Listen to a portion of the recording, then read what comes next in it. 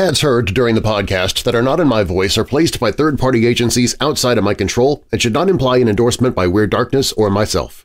Stories and content in Weird Darkness can be disturbing for some listeners and is intended for mature audiences only. Parental discretion is strongly advised. On the morning of December 22, 1987, everything took a turn for the worse. He bludgeoned and shot his son Gene and Becky. Then he strangled his 3-year-old granddaughter Barbara.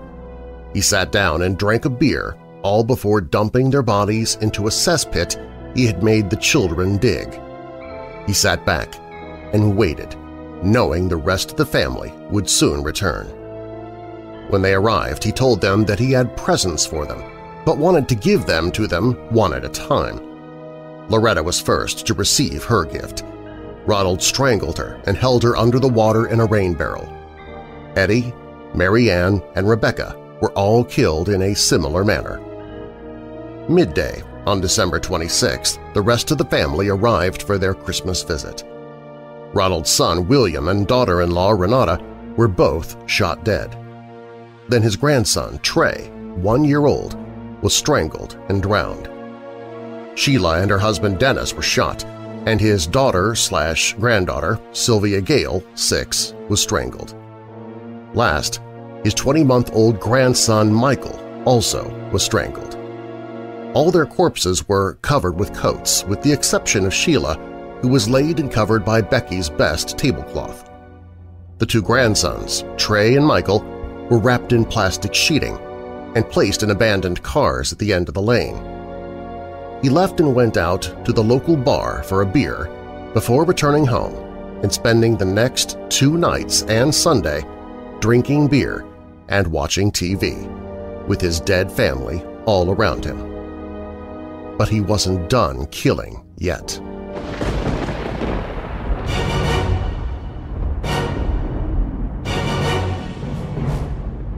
Welcome, Weirdos! I'm Darren Marlar, and this is Weird Darkness. Here you'll find stories of the paranormal, supernatural, legends, lore, the strange and bizarre, crime, conspiracy, mysterious, macabre, unsolved, and unexplained. Coming up in this episode… Long before the disastrous Philadelphia experiment, partially based on Nikola Tesla's technology, Tesla is rumored to have discovered by accident the secrets of traveling through time and the inherent dangers of tampering with the cosmic framework that governs the laws of time and space. 4 friends get lost on a country dirt road and try to find their way back following what turns out to be a phantom vehicle. In the 1800s, 7 nuns set up a school for girls, and when they added a chapel to that school, what many thought was a miracle occurred in the construction of the chapel stairs. Police officers and first responders share their own experiences with the supernatural. I'll share a very dark and classic creepypasta called Holes by S.R. Underschultz. But first, the story of serial killer Ronald G. Simmons from the book Murderous Minds Volume 2 by Ryan Becker, which I had the privilege of narrating the audiobook for. We begin there. If you're new here, welcome to the show. While you're listening, be sure to check out WeirdDarkness.com for merchandise, my newsletter, to enter contests, to connect with me on social media. Plus, you can visit the Hope in the Darkness page if you're struggling with depression or dark thoughts. You can find all of that and more at WeirdDarkness.com. Now, bolt your doors, lock your windows, turn off your lights, and come with me into the Weird Darkness.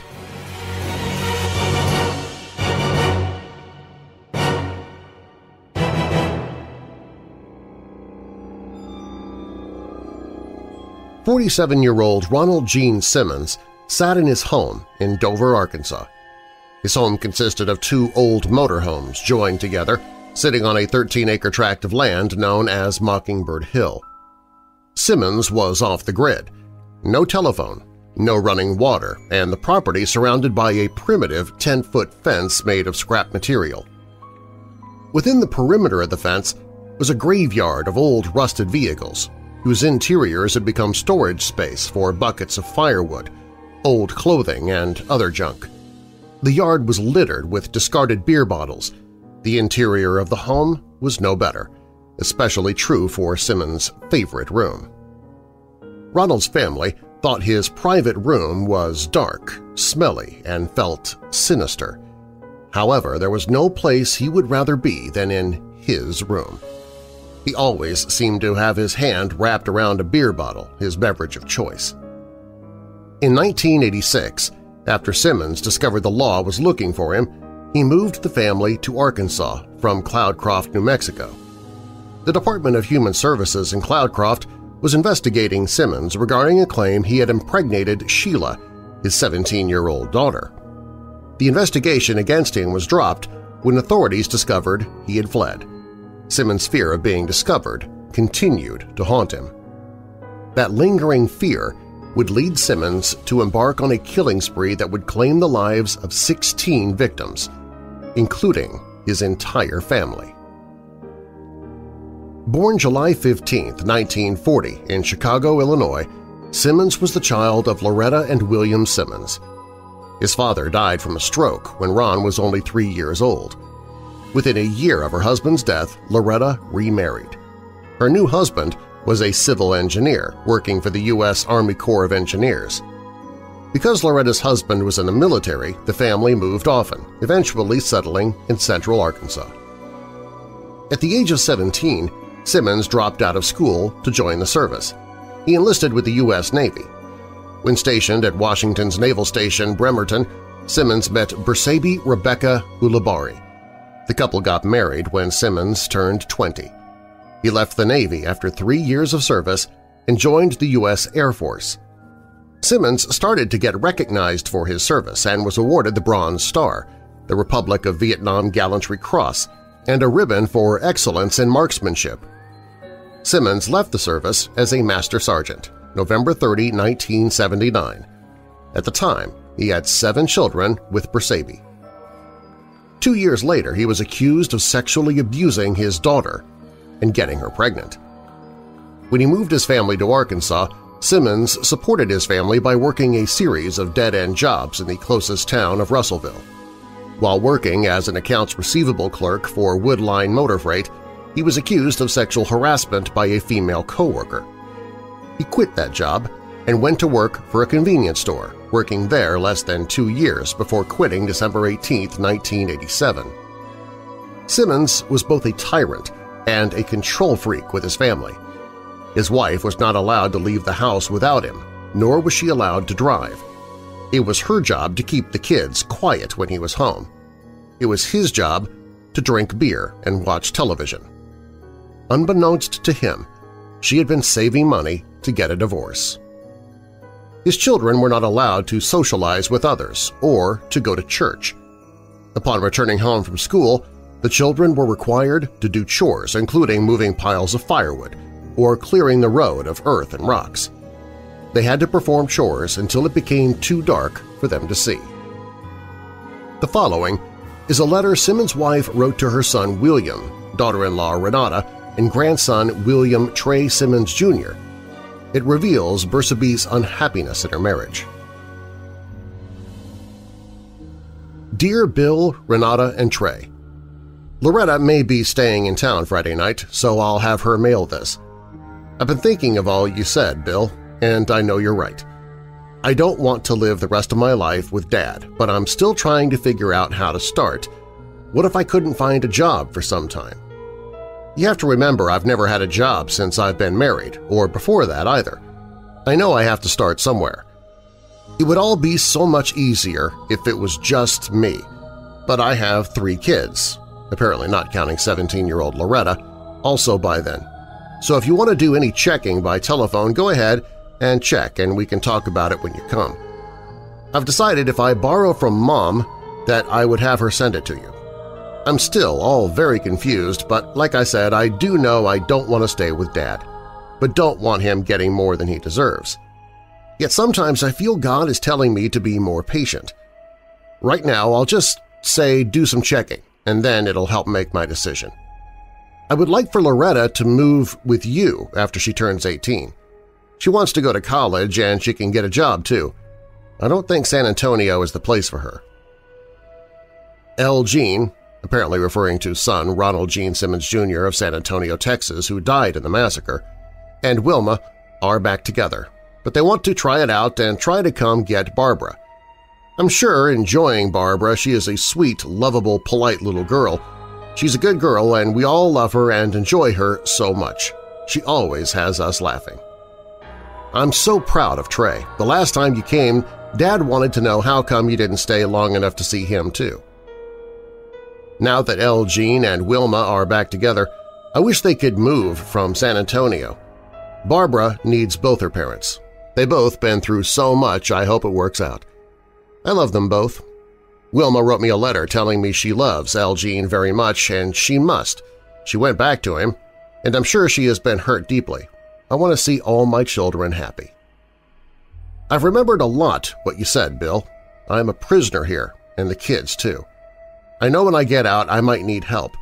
Dad has had me like a prisoner that the freedom might be hard for me to take, yet I know it would be great, having my children visit me any time, having a telephone, going shopping if I want, going to church. Every time I think of freedom, I want out as soon as possible. I don't want to put any burden on my children, and I think it's best while or before I get out too old. I want out, but it's the beginning. Once I get a job and place, then I can handle it with the mental support of my children. I can do it. It was hard to talk in front of L. Jean. He'd been having it so hard, and his problems were deeply in my mind. I felt sorry for him. I was so afraid what he might go back and do. You were lucky, Bill. You have a very good wife. She had led you the right way, and that is toward God. She's very pretty, too. I've always thanked God for sending you a good wife. I'm thankful for Dennis, too. Give my darling Trey a lot of hugs and kisses for me. I love you all very much. Barbara gets bored if I take too long to write, so I hope I made sense in this letter. Hope Loretta can mail this Friday or Saturday on her way home. Love you very much, Mom. P.S. You all looked so nice when you came.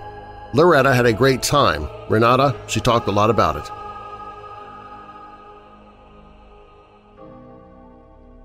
It was approaching Christmas time, and the Simmons clan would be visiting for the holidays.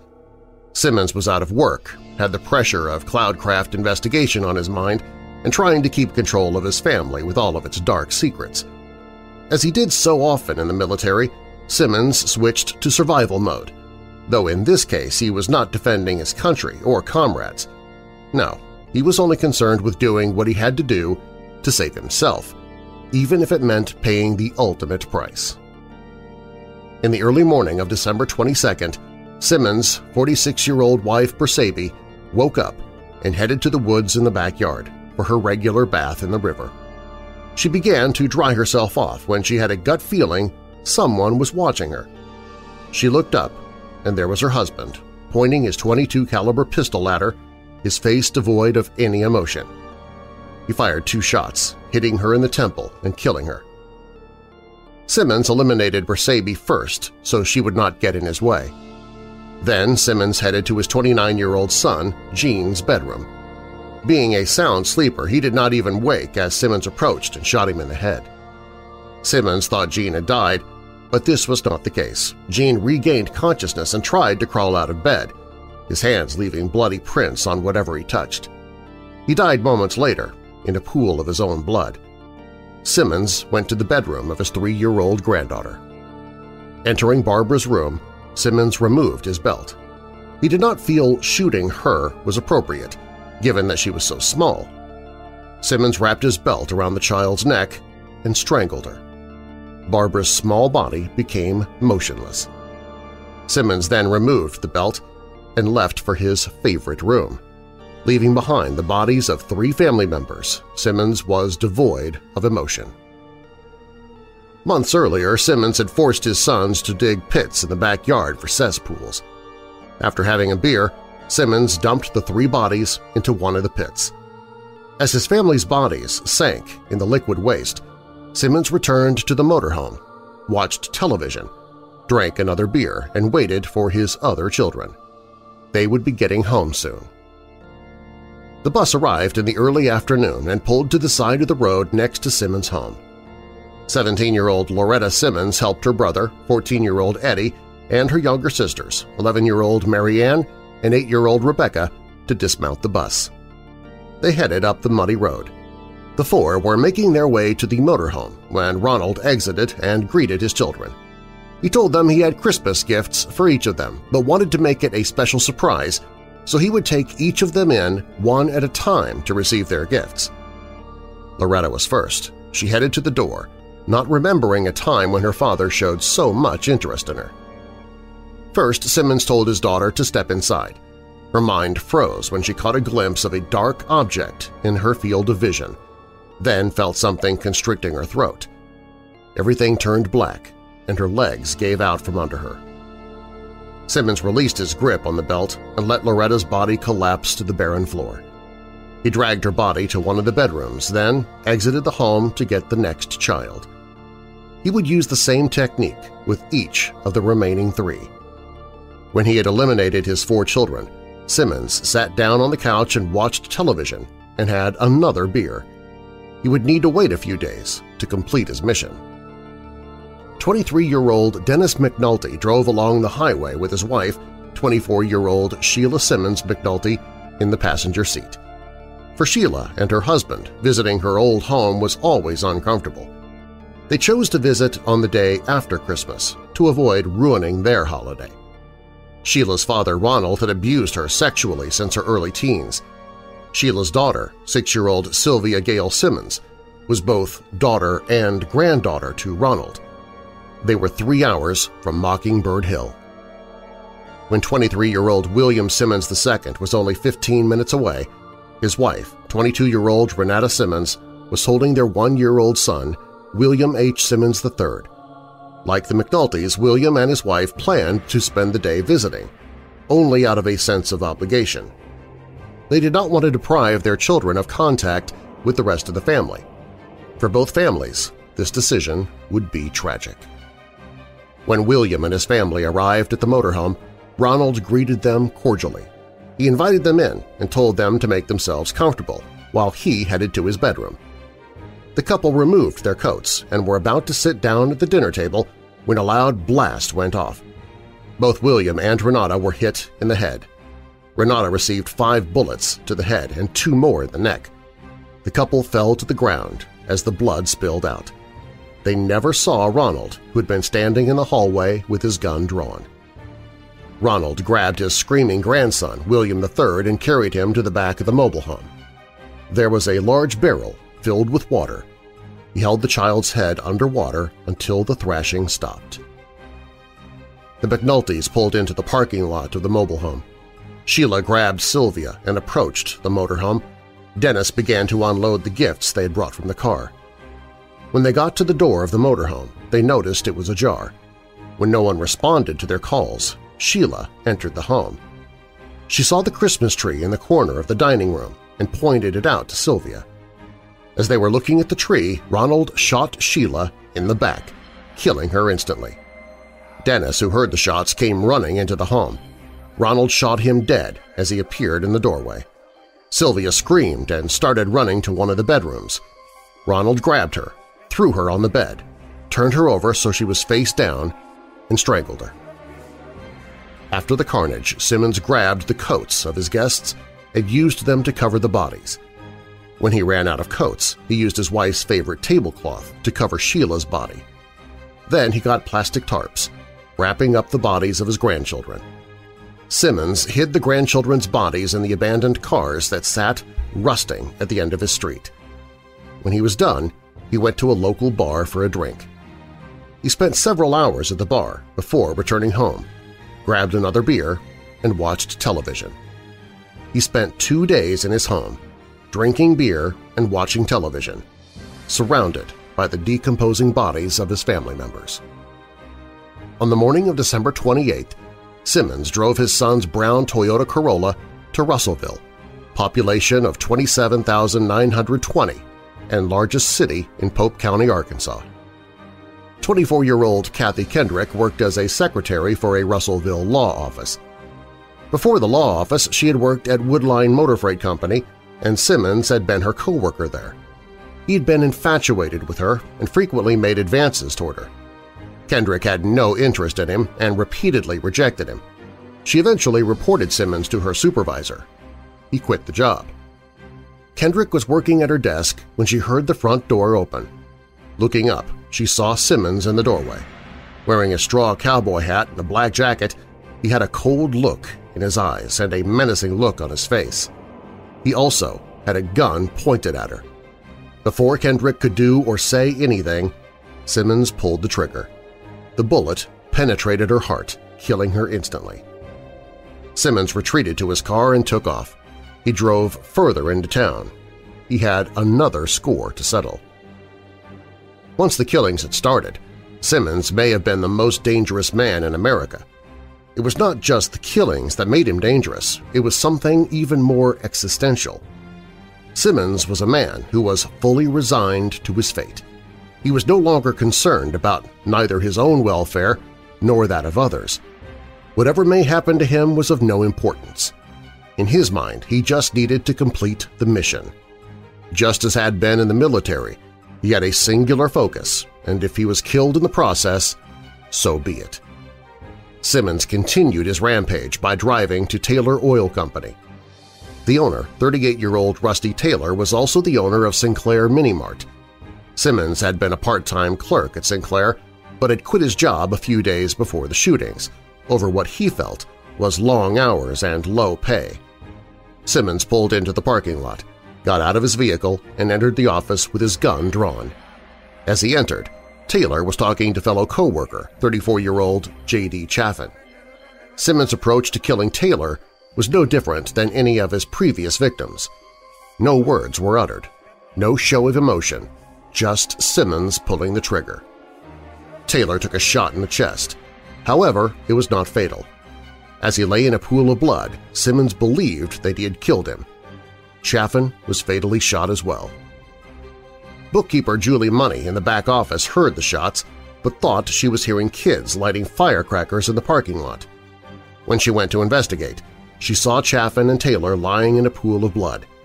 She also saw Simmons pointing his gun at her head. Money could feel the bullet whisk through her blonde hair. Uninjured, she screamed, "No!" Then she fell backward, losing her balance. She remained motionless. Believing he had killed her, he took off for his next target. The shootings at Taylor Oil only lasted 45 seconds. By the time the police arrived at Taylor Oil, Simmons was driving along US 64 and making his way to Sinclair Mini Mart, just 3 miles from Taylor Oil. He arrived at Sinclair at 10:39 a.m. 38-year-old David Slayer was drinking coffee in the employee room at the back of the store, while 46-year-old Roberta Woolery was binding the register. She was surprised to see Simmons walk into the store. Simmons walked toward her, and without uttering a word, he drew his gun and fired. Slayer had just walked to the front counter and saw what was happening. To defend his coworker, Slayer threw a chair at Simmons, while a customer who was hiding behind one of the aisles threw a can of Coke at him. Simmons shot Slayer, then left the store. Slayer received non-life-threatening injuries. The resistance he and the customer had posed were enough to motivate Simmons to take off. Simmons drove to Woodline Motor Freight Company. He was seeking justice against Kendrick's supervisor, 35-year-old Joyce Butts. Butts had confronted him on his advances toward Kendrick. There was something about women that struck a chord in his tormented soul.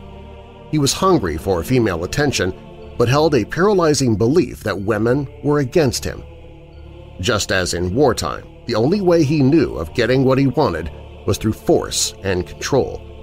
Hence his relationship with his wife and his incestuous relationship with his daughter.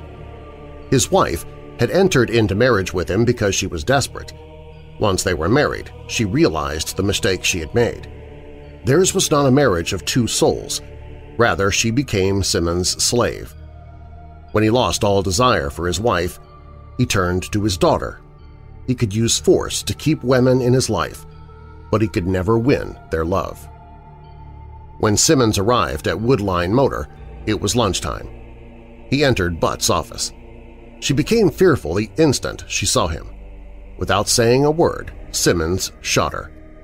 In an adjacent office, another woman was working. She had heard the shot and was about to investigate when she saw Simmons heading for her office. The woman hid behind a large filing cabinet. He entered the office and locked the door behind him. Spotting the employee, he recognized her, pointed his gun at her head, grabbed her by the arm, and told her not to worry because he was not going to hurt her. Simmons lifted her up by the arm, walked her over to a chair, and told her to sit down. He offered the woman a cigarette. Shaking, the woman accepted it. Simmons lit it, and she took a puff. Placing his gun next to her, he told her to take it. The woman refused.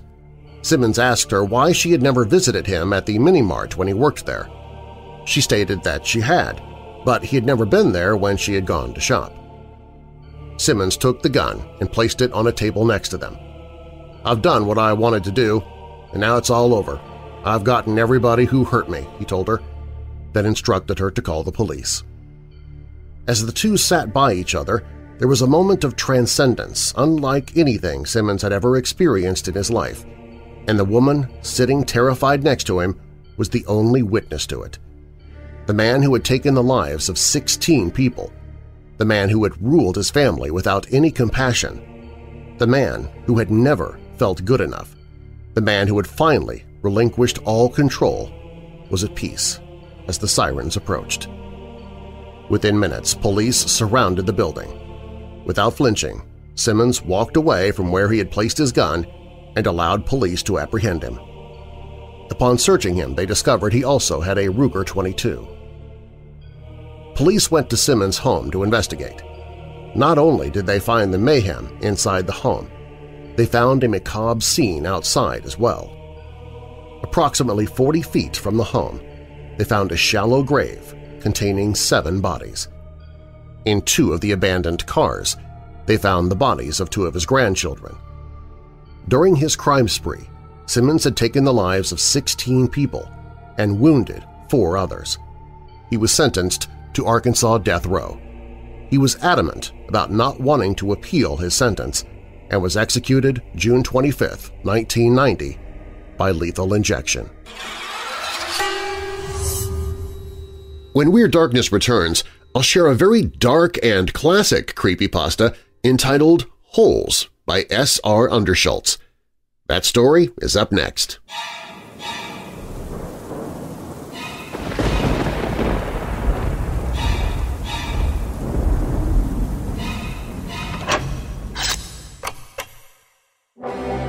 Our next Weirdo Watch Party is Saturday, April 13th. Are all the men gathered? All the fools? We'll be treated to a Roger Corman crap fest from 1958, Teenage Caveman, starring Robert Vaughn. There are shadows there, deep and cold, and dirt that eats men. Did he just say dirt that eats men? There are shadows there, deep and cold, and dirt that eats men. Yep, I guess so. Mistress Malicious and her Mistress Peace Theater will keep us entertained throughout the film as we watch this caveman teenager with great hair go into the jungle to fight prehistoric monsters like, dogs and an armadillo. Whatever, they're prehistoric creatures. An animal's far more terrible than any you've seen. Our Weirdo Watch Party is always free to watch online, so grab your popcorn, candy, and soda and jump into the fun, and even get involved in the live chat as we watch the movie. We could make a place to lie down on. Plus, during this Weirdo Watch Party, I'll be giving away a creepy crate to one lucky winner, full of scary surprises like horror collectibles, true crime-themed accessories, books, terrifying trinkets, and more, with some Weird Darkness swag added in. You won't know what's in the creepy crate until you open it. Strengthening his courage, his daring, his dreams. And I'll be giving instructions on how to win the creepy crate inside the chat during the movie, so you have to tune in to win. It's Teenage Caveman, Saturday, April 13th, hosted by Mistress Peace Theater. See the awe-inspiring beasts in a teenage caveman's world. The show begins at 10 p.m. Eastern, 9 p.m. Central, 8 p.m. Mountain, and 7 p.m. Pacific. You can watch a trailer for the film and watch horror hosts and schlocky B-movies anytime, day or night, on the Monster Channel page at WeirdDarkness.com. Hope to see you on Saturday, April 13th.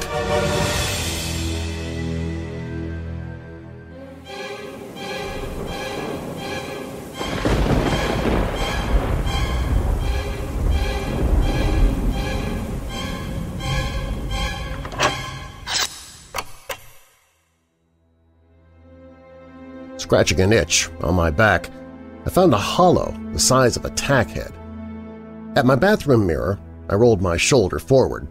Next to my shoulder blade, on my upper middle back, was a tiny hole. No plug like a normal blackhead, but a deep hole. I watched my finger in the mirror prodding it.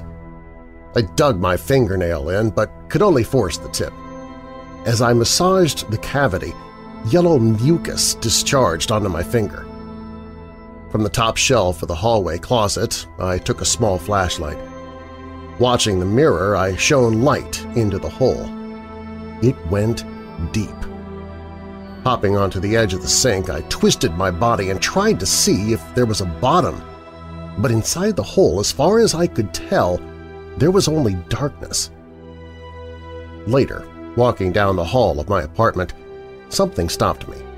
A faint buzzing. I scanned up and down the hall there. There, walking along the top of the wall, it was a wasp. The wasp was alone, walking serpentine, seemingly in no direction in particular. I considered whether to kill it. I had bug spray in the hall closet but hated the smell, especially when I was about to eat. I decided to deal with it later and went to the kitchen. As I finished my meal, the itch on my back worsened. Scratching it only strengthened the burning, making my shoulder twitch. I went to the bathroom mirror, removed my t-shirt, and rolled my shoulder forward. I gasped. Holes. 5 of them. They were perfectly circular and of equal size, clustered together at the edge of my shoulder blade. I prodded the center and it crumpled inward like paper. When I pressed harder, I felt resistance. I stared at the holes for a long time, waiting for them to do something, but nothing happened. I considered splashing on some water, but the burning had subsided. A rash, I thought. Maybe the shirt pissed it off. I couldn't sleep. Splayed on my front, drool pasted my mouth to the sheets. My shoulder throbbed. I couldn't help but reach around and scratch. My fingers dug into skin that felt deeply cracked and flaky. My hand recoiled. I swung off the sheets and went to the bathroom mirror. A gray mound had formed across my back, riddled with holes. I suddenly found it difficult to breathe. I sat on the sink, body twisted, staring at the holes. Each one was well-defined. At the edges of the shapeless growth, my skin was puffy and red. I poked it. It was tender. Pus must have been pooling underneath. Then I felt something move. The thing, small and black, covered in red mucus, emerged from a hole in the center cluster. I froze. It was an insect's head, twitching. As it wriggled out, blood seeped from the hole and drew a red line down my back. A wasp. Blood-soaked. It fanned its wings. Using its front legs, it cleared the mucus from its head. Then the wasp walked across the holes, paused, and scurried into one, disappearing. My heart hammered. My hands were moist. I got off the sink and stood before the mirror. My chest rose and fell. I cupped cold water in my hands and splashed my face. My back itched so badly. Baring my teeth like an animal, I scratched the nest, digging with my nails and shaved paper from the holes. Gray flecks floated to the floor. A sharp sting jerked my whole body. It came from inside me. Another sting deep inside my abdomen, somewhere amid vital organs. It stole my breath. I doubled over. I gripped the edge of the sink, eyes pushed out, weeping. "Breathe," I thought. "Don't panic." With effort, gradually I filled my lungs, rose, and looked in the mirror. 6 wasps hovered around me. As if patrolling their territory, they circled me. I covered my ears against the biting hum. I met my twin sister at a local cafe. Acutely aware of the nest, I leaned forward in the booth and held that posture so as not to cause more stinging. I wore a light black cotton shirt. The wasps seemed to accept it, only having stung my insides once so far. As I sipped my coffee, she arrived, wearing a long white collared shirt and black tights. Her hair was jet black like mine. We had the same pallid skin and were both thin and small-framed. She gave me a half smile and went for a hug. "No!" I guarded with a hand. "I can't." Sliding her eyes to the side, she withdrew and sat down. Sighing, she rested one hand over the other and examined them, then started picking at a nail. "How are you holding up?" she said. "Fine." She sighed again. "Dad said you're not answering his calls or his emails." She finally looked up. Her hands covered her mouth. "Oh, God!" I glanced at my shoulder, then down-turned my eyes. "You look awful," she said. I didn't respond. "Have you been eating?" I nodded and sipped my coffee, considering whether or not to tell her about the wasps. They were moving throughout my chest cavity, navigating between organs, reinforcing the walls of their nest with more regurgitated pulp. Some inched their way to the surface of my back, annoyed, I sensed, at being closed off by the shirt. "I need you to do something for me," I said in a weak voice. My sister shook her head. "No way." "What?" I said. "I'm not talking to Dad for you." A wasp nudged to the inside of my shirt. Over my shoulder I saw a moving lump. "What's wrong?" she asked. "Nothing." I clasped a hand over the bump. A sharp sting made me wince my eyes shut. "Nothing?" "I'm fine. I've just got a rash on my back. It itches." "Let me see." "No!" Just in time, the waiter arrived with her coffee. "Really, I'm fine." When I glanced over my shoulder again, there were at least 10 bumps across my back. "Son of a… what?" "Will you tell Dad I'm fine? Tell him you saw me." I said no. "Are you still seeing the psychologist?" I didn't reply. "You need to talk to someone. It's been over a month." My sister went to sip her coffee, and as the cup met her mouth, her entire body jolted. The cup clattered onto the saucer, breaking in half. In all directions, brown liquid spread across the table. A wasp floated up. "Jesus, a wasp!" She stood, brushing herself off. I stood too. "You okay?" "God, that hurts!" She rubbed a spot on her leg. "I'm sorry." "For what?" "I have to go." Right, no." She was cut off by another jolt. Her arm, rasping curses, she swatted at the bug. Everyone in the cafe had turned towards us. I cut through their stares and left, piled into my Volvo, removed my shirt, and drove home. By the time I got there, the car was full of wasps. They had stung several times during the drive. Entering the house, I paced my living room. Staring at the ceiling, I shut my eyes, dug my fingernails in, clenched my teeth, and ripped open the nest. Inside my ribcage, the wasps stirred into a wild frenzy.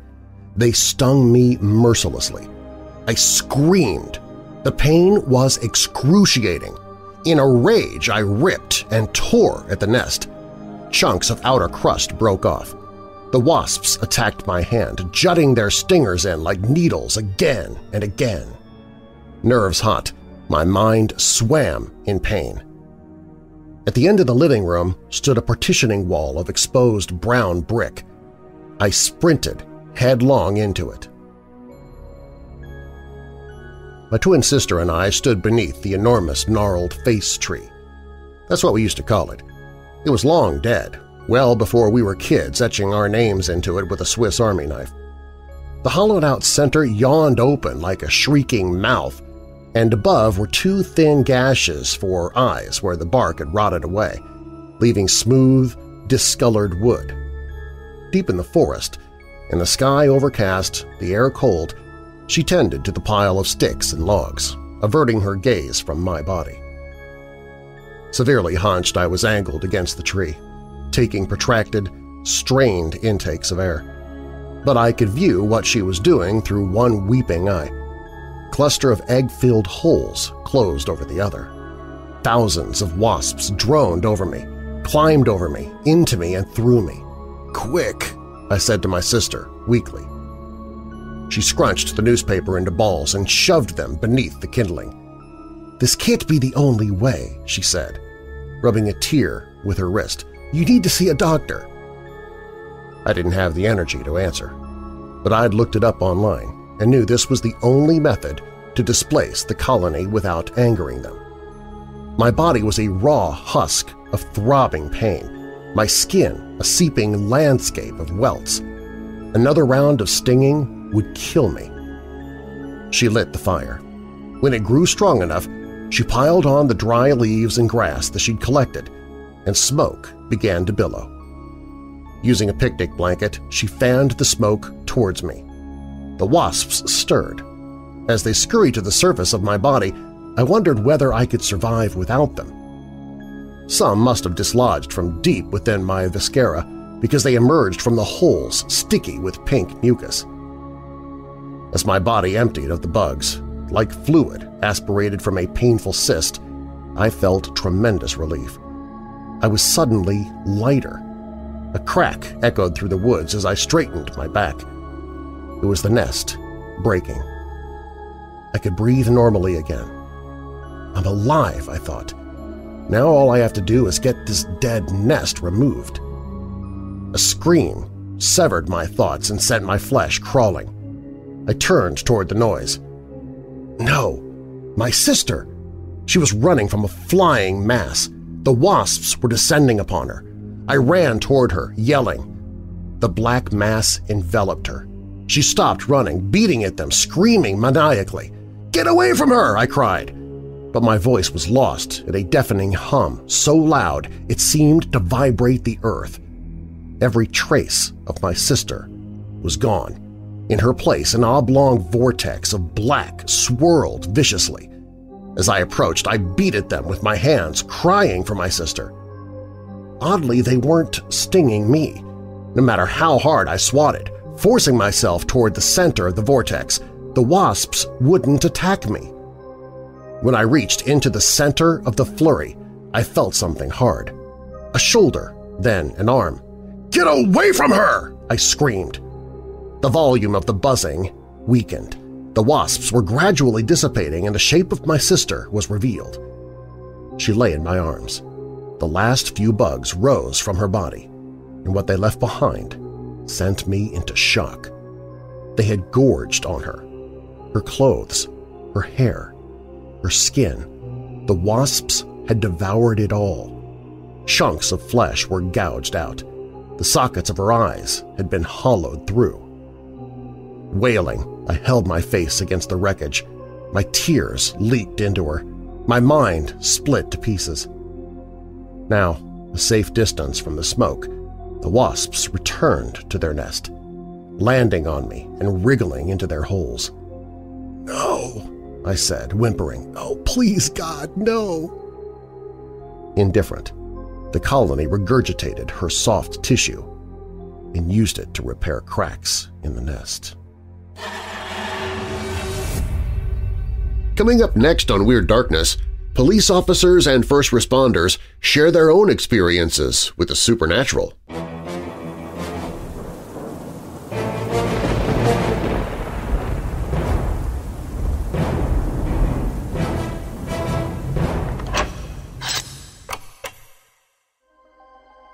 Are you a member of the Darkness Syndicate? The Darkness Syndicate is a private membership where you receive commercial-free episodes of the Weird Darkness podcast and radio show, behind-the-scenes video updates about future projects and events I'm working on. You can share your own opinions on ideas to help me decide upon Weird Darkness contests and events.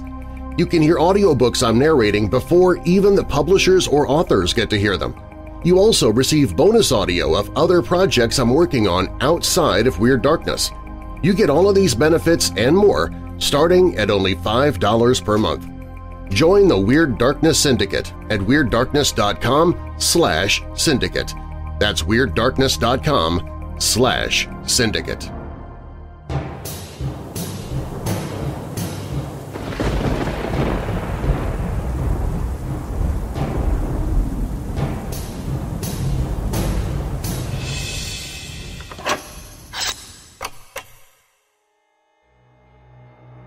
Former EMT firefighter here. One night we got a call to do a wellness check on someone who dialed 911 but didn't respond to the operator. We pull up to the address, and the house looks perfectly quaint, and a little old lady greets us at the door. We asked her if she knew who placed the call, but she told us that she lived alone since her husband died. We barely got back to the station before a call comes in again. Same address as before. So we drive back out, talk to the old lady again, then leave again. And just as we get back to the station, same call, same address, no response. We drive out there again, believing the old lady must have been confused. But this time, when we pulled into the driveway, the old lady wasn't at the door to greet us. There was no reply at the door, but it was unlocked. We take a peek inside to find the old lady was on the floor and not breathing. We rushed in to help and got her to a hospital in stable condition. When she woke up in the ambulance, she still claimed that she never called us, and that we arrived almost immediately after she had fallen. It was a 15-minute drive to her house from the station. Before she was admitted to the hospital, she asked me and another EMT if we could bring her knitting needles and bag of clothes to her in the hospital. I offered to pick up her stuff because I had a friend who lived in that area and we were going to hang out anyway. I pick up my friend and drive to the lady's house. I ran inside to grab the bag and knitting stuff while my buddy sat in the car. But just as I was leaving, I swear, I felt a hand on my back and I heard a voice say, "Thank you." When I get back in the car, my friend asked me, "Why couldn't the lady's husband bring her stuff to the hospital?" I explained her husband was dead, but when I said that, my friend said, "But I saw an old guy in the window. He smiled and waved at me." At first, I refused to believe in anything supernatural, so I called the police and asked them to do a sweep of the house. I thought it maybe was a squatter. Nothing was out of the ordinary, and no one was inside. I later brought my friend to visit the lady. He started describing the old dude who was in the window. The old lady almost immediately started tearing up and said, "That's my Harold."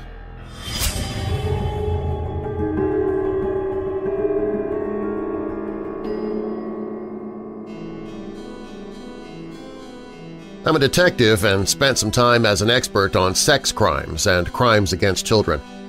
It was the best/worst assignment I have had. One case I had came in at midnight. A young woman with a toddler comes into one of the precincts to report her ex-boyfriend raped her during a custody argument. Long story short, it was legit, and one of the most violent and sadistic cases I've ever had, so I will spare the gruesome details. I still have no idea how this woman made her own way to her precinct with a toddler. Part of the investigation requires me to talk to the toddler. The victim said toddler was present for everything that happened. I'm a child forensic interviewer as well, and during the interview, the toddler recalls their father becoming angry and hitting the mom. And then the toddler said that the nice woman showed up and she couldn't see past the nice woman. The nice woman held her and told her that they were both going to be safe and sang her a song in a different language. The toddler said the nice woman went over to the front door and knocked on the door, then the nice woman helped them and their mom to the car before flying away. In the victim's interview, she said that her ex-boyfriend had a knife to her throat and put it to the skin to cut her throat open, but he got distracted for some reason and ran out of the apartment. She had no explanation as to why. The suspect was caught about 8 hours later. He confessed to absolutely everything. When I asked him about the knife to the throat, he said, and I will paraphrase, "I swear to God I was going to cut the witch's throat open, but I thought I heard a knock at the door and thought it was the police. Once I saw it was clear, I ran outside." He's now serving life in prison, and the mom and the toddler are safe and doing well. I'd love to know more about the nice woman.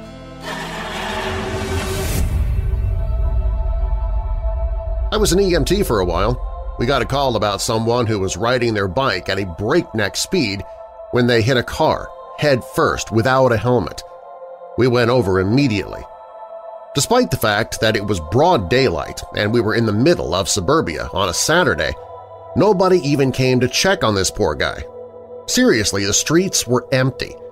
Usually a massive crowd gathers around violent accidents like this. so his skull was pretty much smashed and he was unresponsive. It was the worst head injury I'd ever seen. We assessed that he had a major skull fracture, a concussion, and he was bleeding profusely. He was also missing teeth and had a minor road rash, but fortunately he wasn't missing much skin.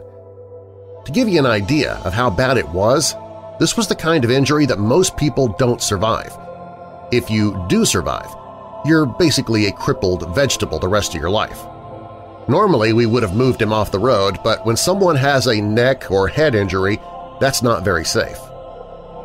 My partner, who was also training me as I was still kinda new, went to check his pulse while I began to unload our gear. He crouched down, felt for a pulse for a while, and then stood up and opened his mouth to say something. Suddenly, the guy jumped up. He didn't use his arms to pick himself up, he just freaking jumped to his feet. It startled the two of us. He looked at us, smiled, and attempted to grab his bike. We tried to stop him, but we didn't exactly want to wrestle him to the ground given his condition.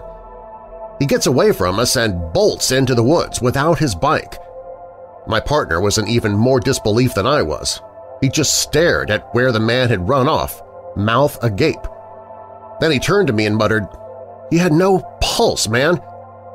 I asked him if he was sure, and he swore up and down the biker was clinically dead. We contacted the authorities for assistance, and they sent a search and rescue team into the forest. I don't know if he was ever found or not, because we normally don't get much information about patients after they go to the professionals. My best guess is that he went to a loved one's house out of confusion.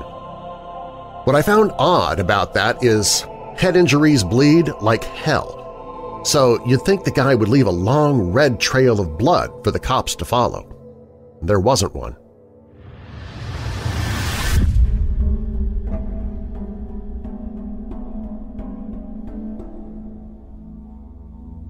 Worked as a police officer in a small town in rural Nebraska. Back in the 90s, I was patrolling through town in winter. We had several abandoned houses in town, but one seemed to have the attraction of copper thieves, so we were told to keep an eye on it. Drove by it around 7 p.m. Since it sat on a corner lot, I had a clear view of all four sides of the house. As I drove around the corner, nothing looked out of the ordinary. About 2 hours later, I drive by again, and the back door is wide open. I know that the back door was not open when I drove by it earlier. Looking at the snow on the ground around the house, there were no footprints, so I think, what the hell? Call dispatch, tell them I'm investigating an open door at the address, and ask for a county sheriff to start my way. I walk to the open door, pull out my flashlight, and shine it inside. The house has obviously been gutted for the most part. The plaster walls have been torn down, debris piled everywhere. Since there was no footprints in the snow around the door other than mine, and with all the dust on the floor not showing any footprints, I chalk it up to maybe the wind or maybe the door just opening on its own. I was about to secure the door when I heard a loud thump come from upstairs and what sounded like kids laughing. So I entered the house and yelled out, "Police department, come downstairs!" More of what sounds like kids playing. I tell dispatch that it sounds like there are kids in the house, and I start making my way through the kitchen into the living room where the stairs are, all the while cautiously checking the main floor. 2 more times I hear something upstairs, but since I've had no response, I start thinking maybe it's an animal. Still, I hear what I would swear was kids laughing. I head upstairs, and it all gets quiet. The upstairs is relatively small, with a hallway at the top of the stairs that has one bedroom on the right, one straight ahead at the end of the hall, and a bedroom on the left. As I get to the top of the stairs, I hear a thump in the bedroom to the left. I carefully peek around the door, and it's an empty room with a small pile of plaster and wood debris in the middle. No kidding, sitting on top of the pile of debris was a page torn out of a child's book with a picture of a police officer on it. The hair stood up on the back of my neck. I got out of that room, quickly cleared the other rooms upstairs, and got out of there. I told dispatch nobody was in the house, locked the back door, and never went back in there again.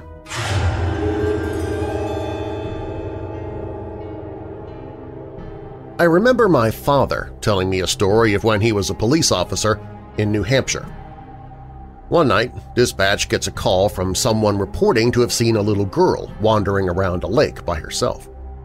That night, my father was on duty, and every available police officer responded to try and find this little girl. My father was the first to arrive with his partner. As they exit their car, they slowly start to walk toward the lake.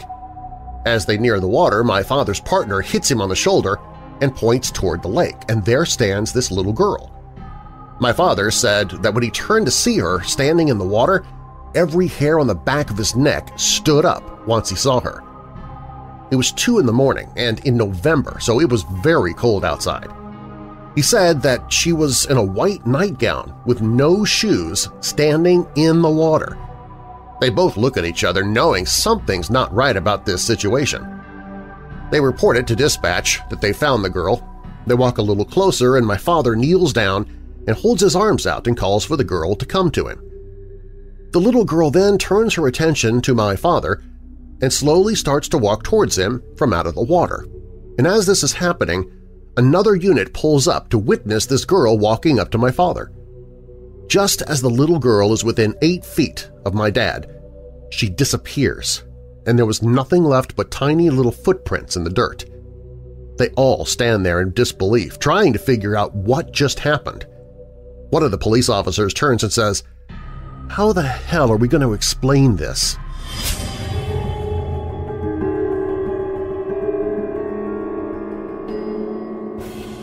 I'm a 911 dispatcher. I will always remember Mr. Blue, that's what we'll call him. The nicest old man living, kind of out in the middle of the desert. He was tagged in our system as having dementia. We used to take calls from him nearly every night about how his wife's dolls would come to life and torment him, or how his wife was kidnapped by the dolls. Might I mind you, she had passed away.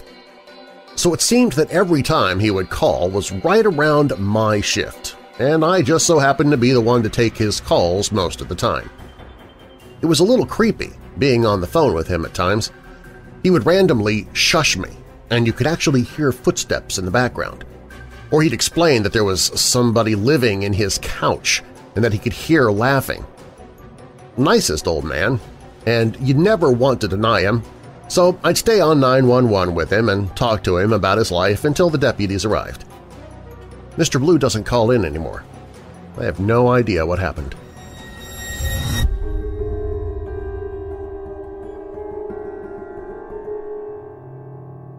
My father was a Boston cop. He told me about a memorable call back in the early 90s. He got a domestic call, cops hate those, where when he showed up, the man who called was outside, covered in blankets, shivering to death, on a hot day in the middle of August. Apparently he angered this woman and she responded by making a voodoo doll and chained and padlocked it in the freezer. The man wanted the cops to break the fridge open, but they weren't going to destroy property over this, so they sent him to the hospital. My father said the guy's teeth were chattering, his lips were turning blue, but it was sunny and 80 degrees out.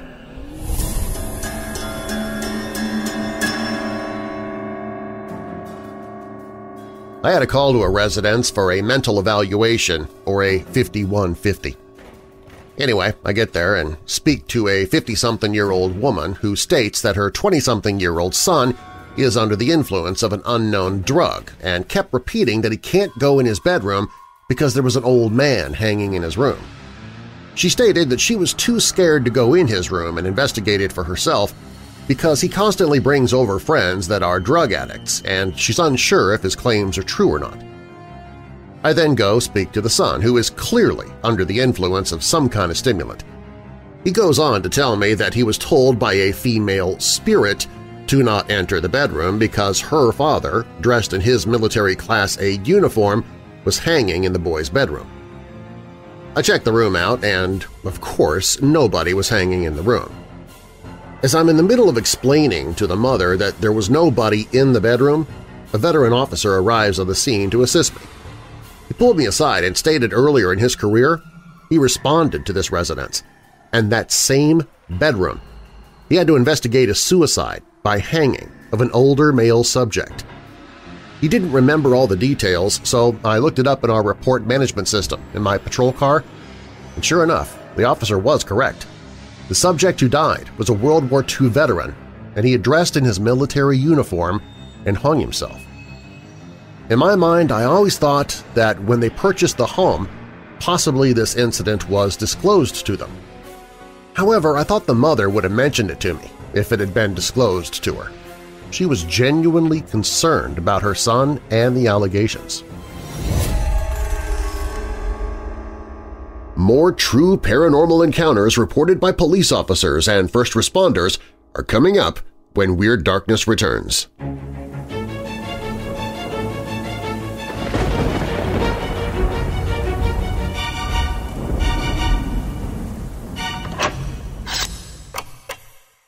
If you or someone you know is struggling with depression, dark thoughts, or addiction, please visit the Hope in the Darkness page at WeirdDarkness.com. There, I've gathered numerous resources to find hope and solutions. For those suffering from thoughts of suicide or self-harm, there's the Suicide and Crisis Lifeline, as well as the Crisis Text Line. Both have trained counselors at all hours to help those in need, and the page even includes text numbers for those in the U.S., Canada, United Kingdom, and Ireland. Those struggling with depression can get help through the Seven Cups website and app, and there's information for anyone to read more about what depression truly is and how to identify it through our friends at ifred.org. There are resources for those who battle addictions, be it drugs, alcohol, or self-destructive behavior, along with help for those related to addicts. The page has links to help you find a therapist or counselor, to find help for those who have a family member with Alzheimer's or dementia, help for those in a crisis pregnancy, and more. These resources are always there when you or someone you love needs them on the Hope in the Darkness page at WeirdDarkness.com.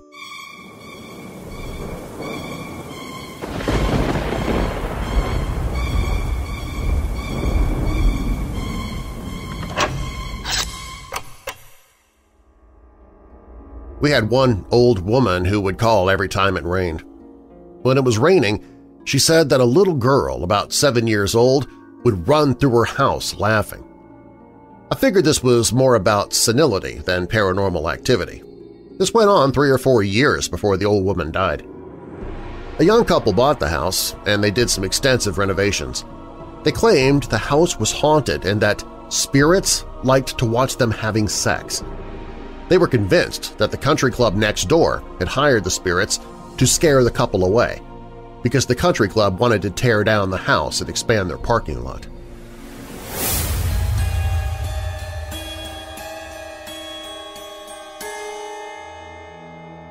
A friend's father is a police officer in one of the larger villages of Illinois. He and his partner were working night shift when they were called to investigate a suspected break-in at the local morgue.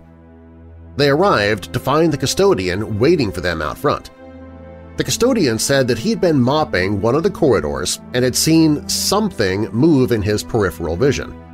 He looked up and saw a person quickly cross from one side of the hallway to the other. He couldn't tell much about the person, as he'd been turning the lights off as he worked his way through the building. Just a dim outline, but enough to be sure of what he had seen. He was unarmed, so he called the police and stepped outside to wait. My friend's dad and his partner entered the morgue.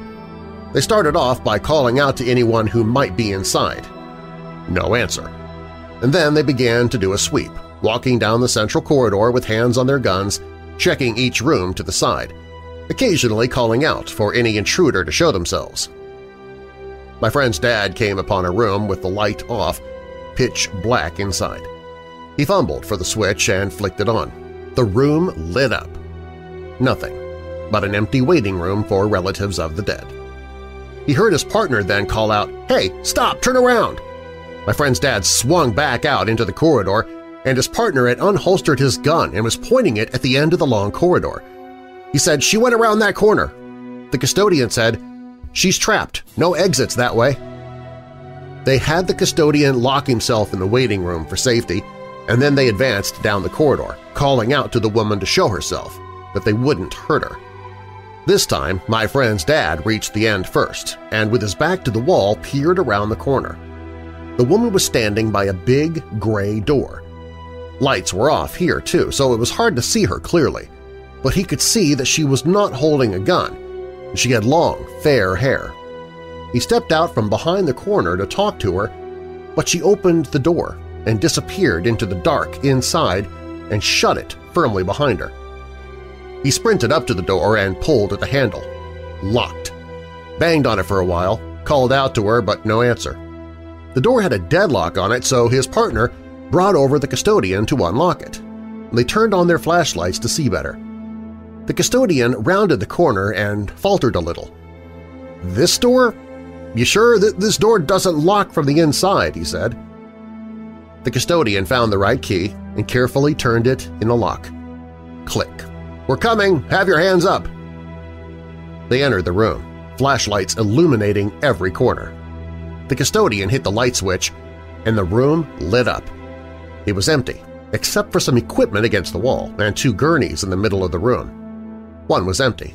One was covered in a sheet with what appeared to be a body underneath it. Nice hiding spot. My friend's dad approached, and it was the smell that first spooked him. It smelled like a corpse. He pulled the sheet down, and there the woman lay, straggly light brown hair all around her face. The tag on her toe said that she had died 4 days ago. Friend's father's a devout Christian, and he doesn't believe in ghosts or the supernatural, even now, so he doesn't know what to make of this event. I'm a second-generation firefighter. My father spent the latter days of his career as a fire safety director at a massive mental asylum. Our state version of OSHA has to come and do inspections at all facilities. He was no exception, so the OSHA inspectors make their way to an abandoned part of the facility that used to house the criminally insane. The absolute worst of the worst. Serial killers, rapists, cannibals, etc. My father left them with the keys and a flashlight because the electricity didn't work. The inspectors were radioing back to my father that they kept hearing talking and footsteps, which was impossible. Not even squatters could move around because each section is isolated with locked doors to prevent escape. Eventually, the inspectors give up and actually flee without finishing. My dad decides to stick around and check the alarm boxes that they didn't. As he's checking one of the alarms, he feels as if somebody's watching him from down the hall. As he looks, a shadow forms with a head, shoulders, torso, but no legs and just two holes where there should be eyes. My dad noped the hell on out of there. Since the hospital was shut down, it's been on Ghost Adventurers, Ghost Hunters, and a myriad of other shows and movies. My dad has been in some of them. Jason from Ghost Hunters called it the scariest place he's ever investigated.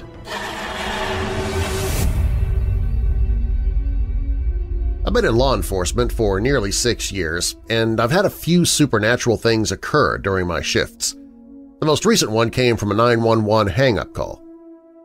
I was riding two-man on a summer night, and it was probably around 2 or 3 a.m. when we get a call for a 911 hang-up. The only call comments were there was a call placed to 911, and upon answering it, the person hung up. When dispatch attempted to call the number back, no one answered.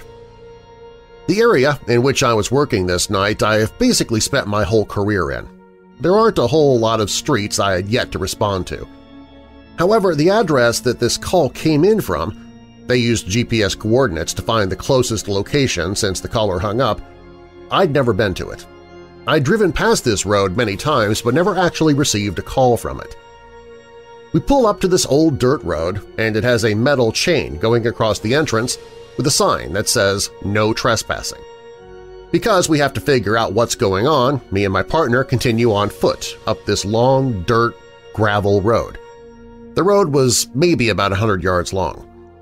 The crappy part was that on each side of the road was a tall chain-link fence.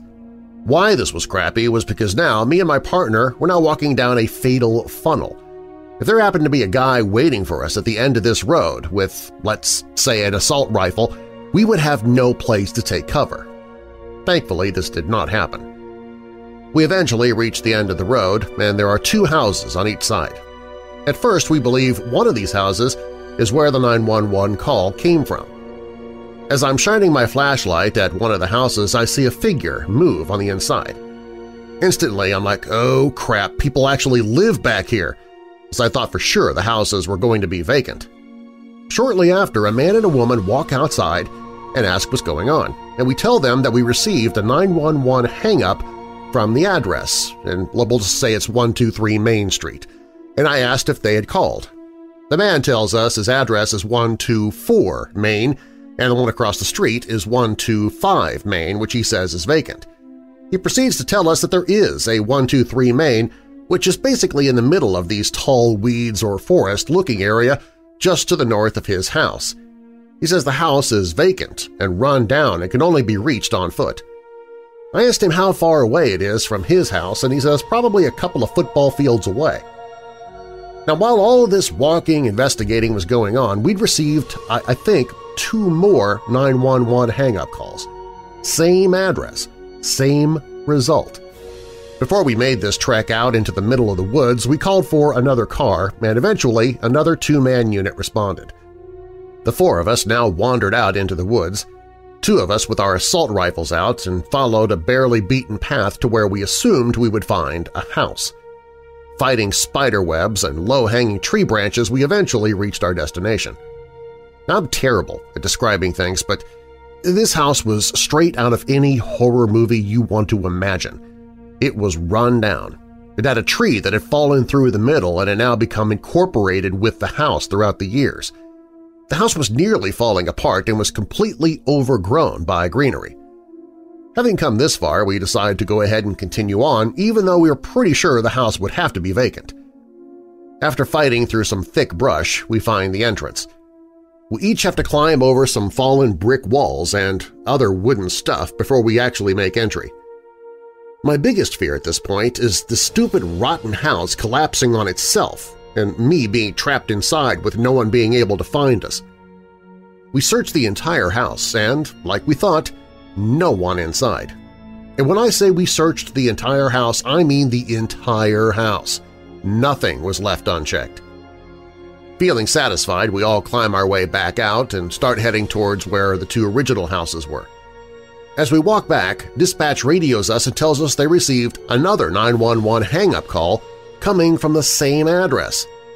This time, dispatch tells us they were able to make a call back, and when the person answered, they could hear what sounded like a child playing on the phone. Well, the 4 of us looked at each other and decided we were done with this call.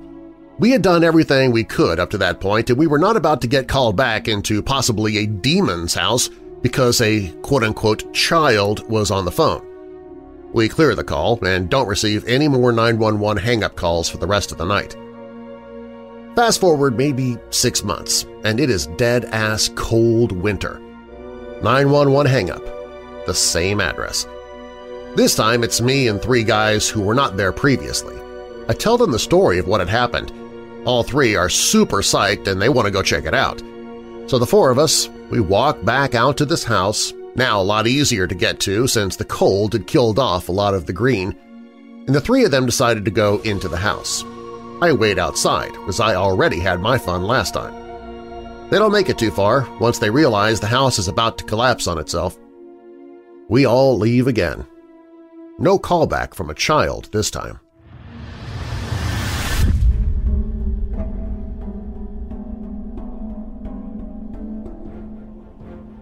Cop here. Burglary alarm reported to dispatch from a private company. A motion sensor went off in a local business. Usually the alarms don't send an alert requiring police response unless 3 sensors pick up movement. Usually we don't respond to these kinds of calls unless a person calls us. Sometimes we don't even respond to 911 hang-ups. So we go since now 2 other alarms for motion get tripped. Another unit and I set up a canvas on the building. Nothing strange from the outside. Doesn't appear to have any forced entry. Other units and I get permission to enter from the building owner. We go in through a side door on this thrift shop. We announce ourselves, no response.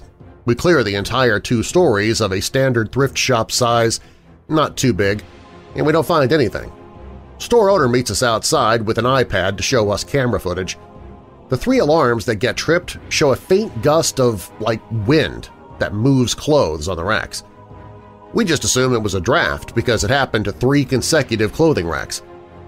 So the owner resets the alarms and we leave.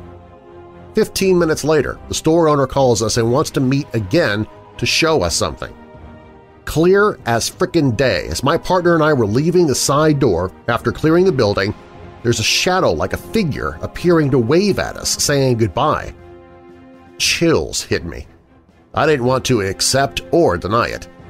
We occasionally get tripped alarms, and anytime we don't respond to the place, more alarms get tripped until we finally show up. If we show up, we have like a 6 to 8 week streak without any activity. We think there's something just wanting police friends.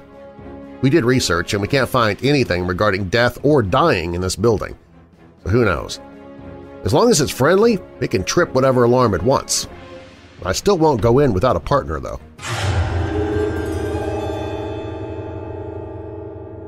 My uncle was the sheriff of a small town in New Mexico.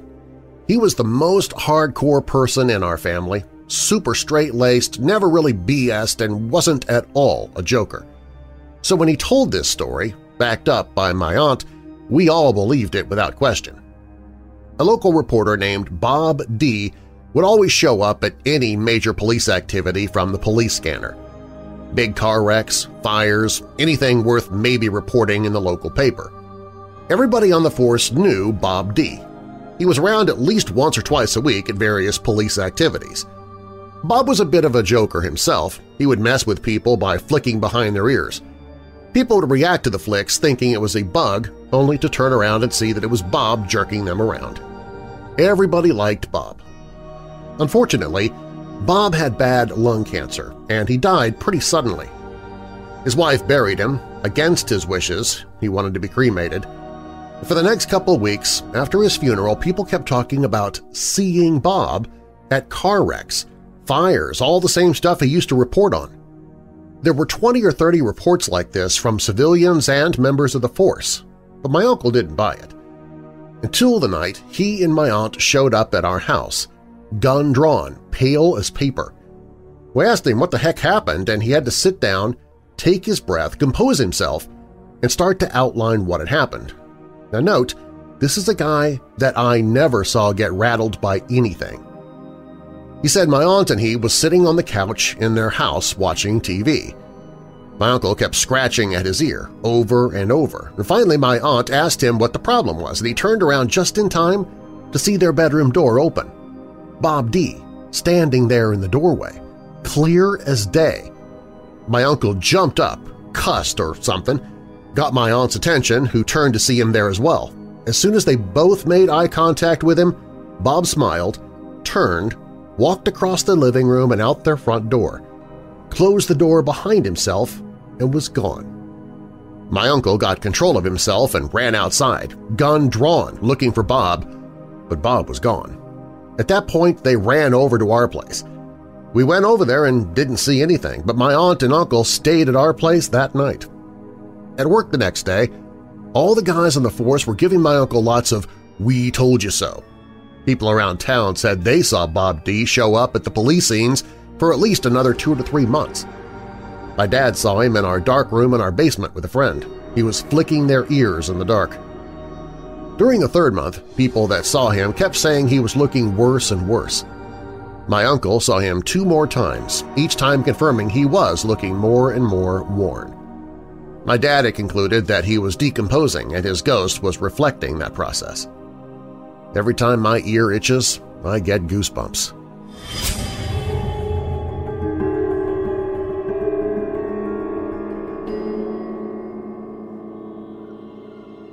I got sent to a business once for a 911 hang-up. Dispatch was able to get an exact extension for us, so we knew where we needed to go inside the building to check and make sure that everything was good. When we got there, the building was locked up tight, middle of the night, so we had dispatch get the key holder to meet us so we could go inside and verify everything was good on the inside. Once the key holder arrived, we asked about where in the building extension XXX was located, and she turned white as a sheet. It would seem the holder of said extension died of a heart attack the previous week in his office, and the number had not been recycled to another office yet.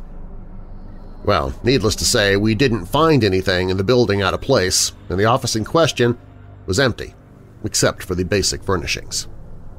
And a phone.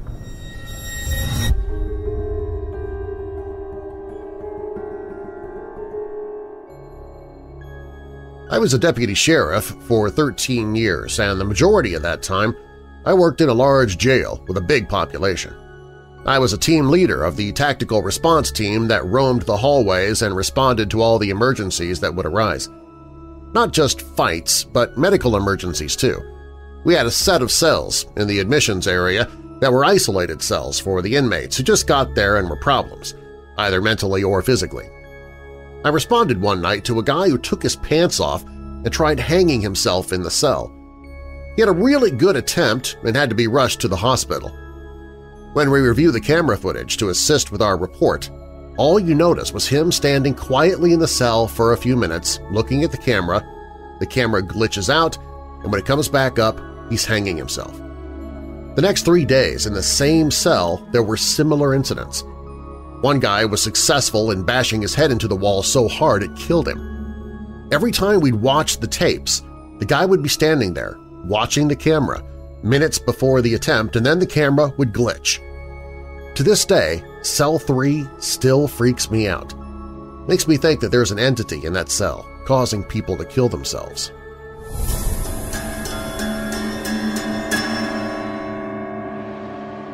EMT here.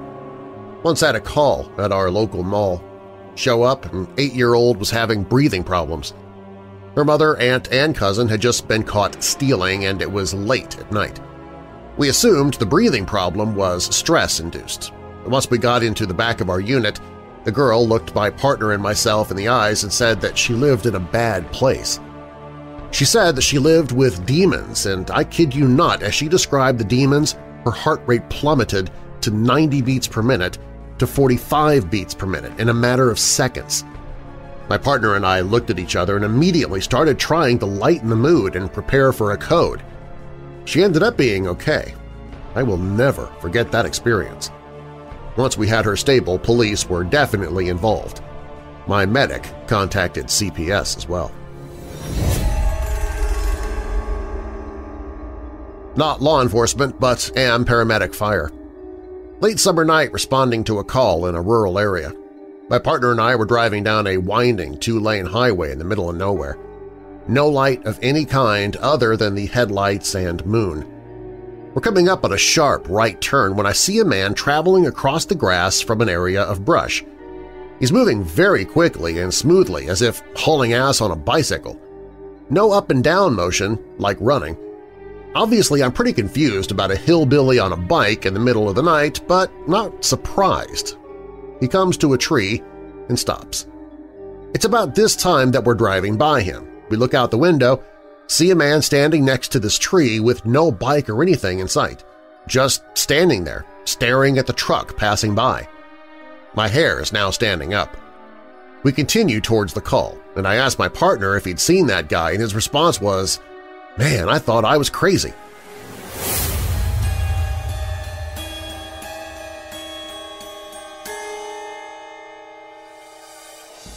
Cop here. Partner and I were dispatched to a welfare check. Elderly guy, nobody'd seen him in a few days, mail overflowing in the mailbox, missed a doctor's appointment, car hadn't moved, etc. We both know that we're about to find a body. We arrive on the scene and we can't get anybody to the door. We look through the window and, sure enough, we can see his foot on the floor in the living room. My partner is a corporal, pulls rank and makes me go first. The door is unlocked, and as soon as we open it, we smell a mostly fresh, dead body. Almost relieved, we both enter, and he tells me to check vitals on the dead dude. He is obviously dead, with lividity, dried feces on him, and dried saliva around his mouth. So I go to stand over him and see if I can get a pulse, at which point he takes a deep breath, rolls over, and asks why we're in his house. At this point, we both start screaming, and as we both run out of the house, we call EMS and they transport the man to the hospital. They said that they couldn't get a blood pressure or pulse on him. I think he died a week later in the hospital, and I still get jokes about raising the dead.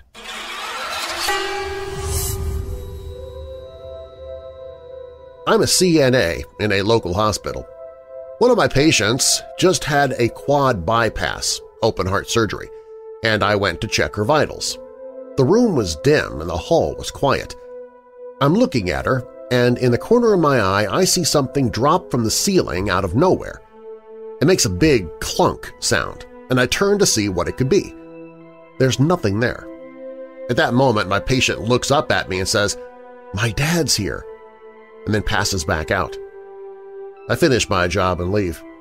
When I would go to that floor again as a floater, I would hate to go into that room.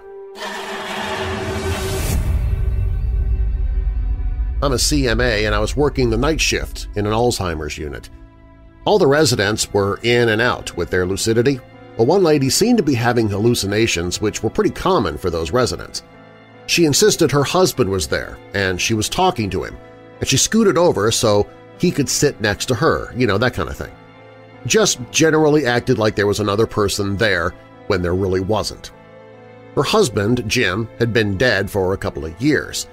She seemed happy, and there's no point arguing with someone with dementia anyway, so we left them, her and her husband, to visit. After a while, she quieted down and says that Jim left.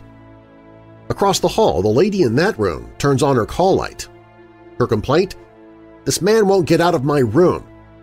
But we don't see anything, and we ask, "What man? Who is it?" She turns to the nothingness beside her bed and says, "Who are you?" She then turns back to us and says, "He says his name is Jim."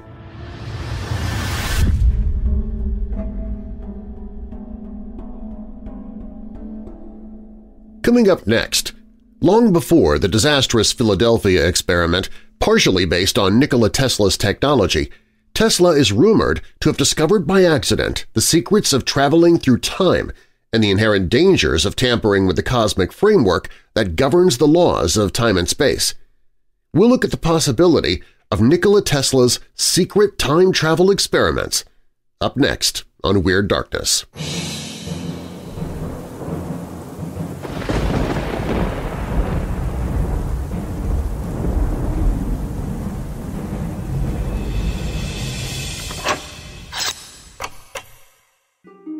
Nothing goes better with chocolate than vanilla, and nothing goes better with the darkness than vampires. So we've combined all of them into a new blend of weird dark roast coffee called Very Vampilla. This bloody good blend combines a medium dark roast coffee with hints of chocolate, vanilla, and just a tad bit of dried cherry, too. So good you'll want to sink your fangs into the fresh roasted bag itself. Weird Dark Roast Very Vampilla, the only thing at stake – bad pun – is your dissatisfaction with your old coffee. Sip it while the sun is down if you're one of the undead, or when the sun is up if you just feel dead and need a bit of a boost. Get your Weird Dark Roast Very Vampilla at WeirdDarkness.com/coffee. That's WeirdDarkness.com/coffee.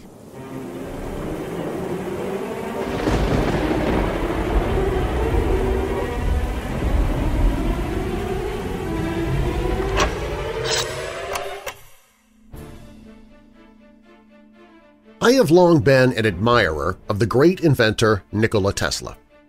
That should come to no surprise to anyone who has read some of my previous books. Here was a man whose genius was far beyond the great minds of his day. He had an intellect that at times seemed almost unearthly.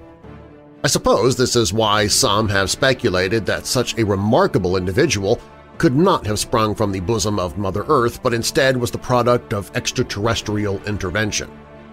I must admit that for a while, the idea that Nikola Tesla was not of this planet held a certain appeal to me. It would certainly answer a lot of questions about this enigmatic man, but of course it would also create even more questions that would be impossible to answer in my lifetime. So I was finally left with the simplest explanation on the true origins of Nikola Tesla.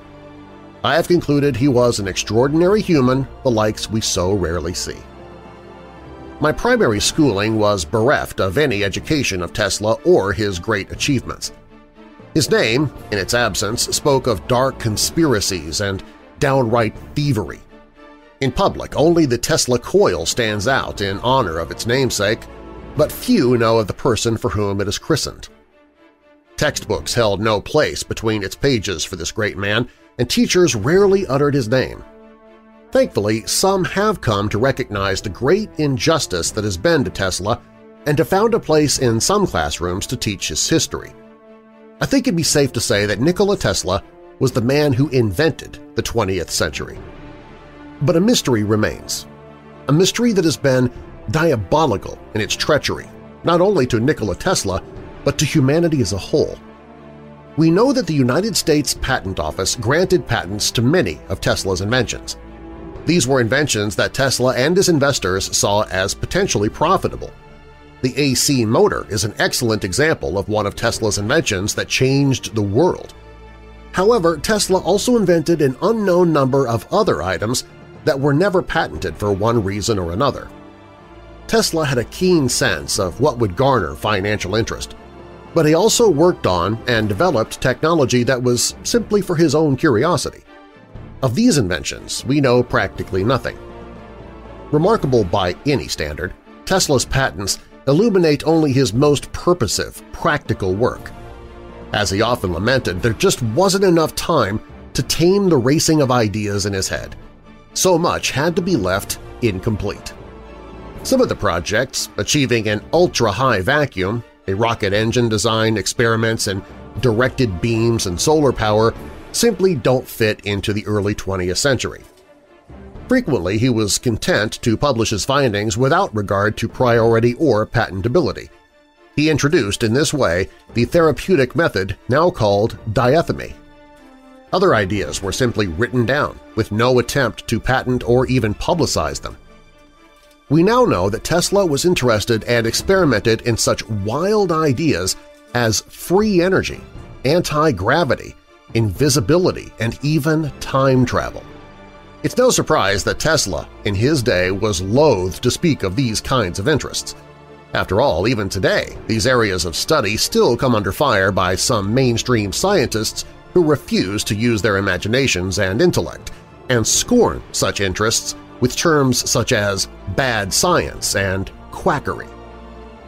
In my years as a military intelligence operative, I came into contact with a number of top-secret programs that were either investigating or, shockingly enough, actively using technology based on some of Tesla's wild ideas.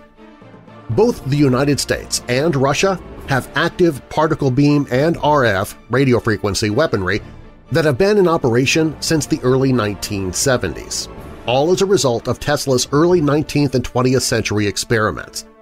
To say that there are other black-budget projects involving Tesla-based research would wildly underestimate the total amount of research and development being conducted right now by many countries worldwide. And these are the projects that we know about. Who knows how many deep, dark, secret projects are being conducted right now with science that could be decades, even hundreds of years beyond what civilian science knows today. In 1895, while conducting research with his step-up transformer, Nikola Tesla had his first indications that time and space could be influenced by using highly charged rotating magnetic fields. Part of this revelation came about from Tesla's experimentation with radio frequencies and the transmission of electrical energy through the atmosphere. Tesla's simple discovery would, years later, lead to the infamous Philadelphia experiment and the Montauk time travel projects. But even before these highly top-secret military programs came about, Tesla made some fascinating discoveries on the nature of time and the real possibilities of time travel. With these experiments in high-voltage electricity and magnetic fields, Tesla discovered that time and space could be breached or warped, creating a doorway that could lead to other time frames. But with this monumental discovery, Tesla also discovered, through personal experience, the very real dangers inherent with time travel. Tesla's first brush with time travel came in March 1895. A reporter for the New York Herald wrote on March 13 that he came across the inventor in a small cafe looking shaken after being hit by 3.5 million volts. "I am afraid," said Tesla, "that you won't find me a pleasant companion tonight. The fact is, I was almost killed today. The spark jumped 3 feet through the air and struck me here on the right shoulder." If my assistant had not turned off the current instantly, it might have been the end of me." Tesla, on contact with the resonating electromagnetic charge, found himself outside his time frame reference. He reported that he could see the immediate past, present, and future all at once, but he was paralyzed within the electromagnetic field, unable to help himself. His assistant, by turning off the current, released Tesla before any permanent damage was done. A repeat of this very incident would occur years later during the Philadelphia experiment. Unfortunately, the sailors involved were left outside their time frame reference for too long, with disastrous results. Tesla's secret time travel experiments would continue on in the hands of others who were not as concerned with humanity as Tesla. We are left with rumors and speculations on who may have become the heirs of Tesla's research. Hopefully, someday these secrets will be revealed once and for all. When Weird Darkness returns, 4 friends get lost on a country dirt road and try to find their way back following what turns out to be a phantom vehicle. Plus, in the 1800s, 7 nuns set up a school for girls, and when they added a chapel to that school, what many thought was a miracle occurred in the construction of the chapel stairs. These stories are coming up.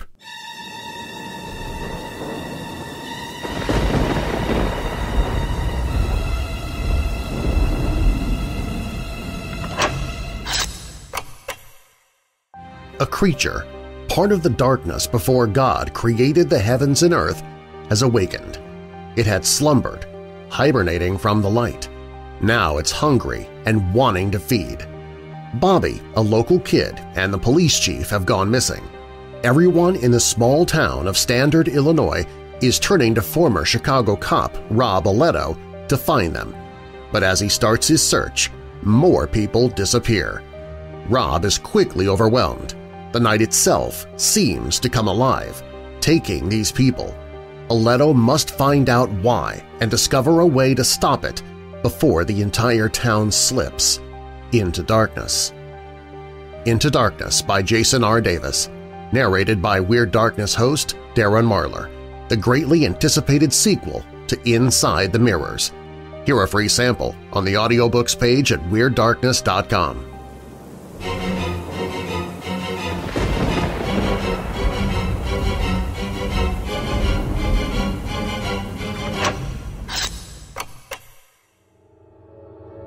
This happened to me back in 2011 when I was 19.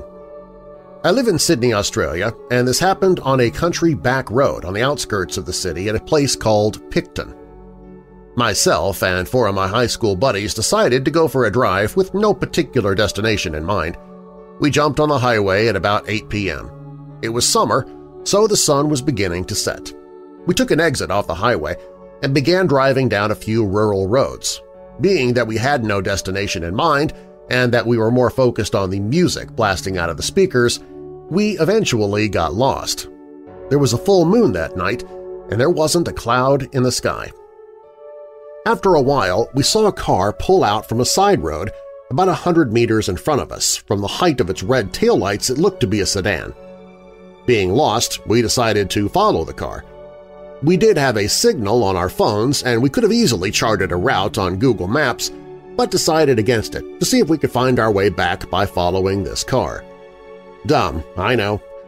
We maintained the 100-meter gap between us and the car and followed at the 80 km/h speed limit.